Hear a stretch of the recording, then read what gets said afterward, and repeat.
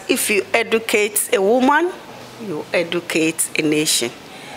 If you educate a man, you educate an individual.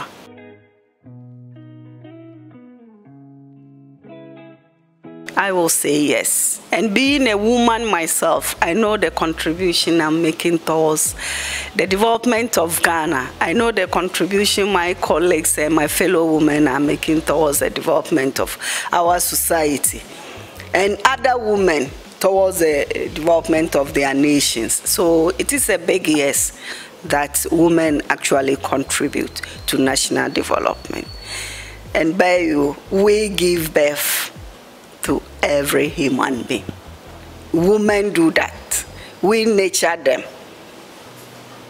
to take up leadership positions.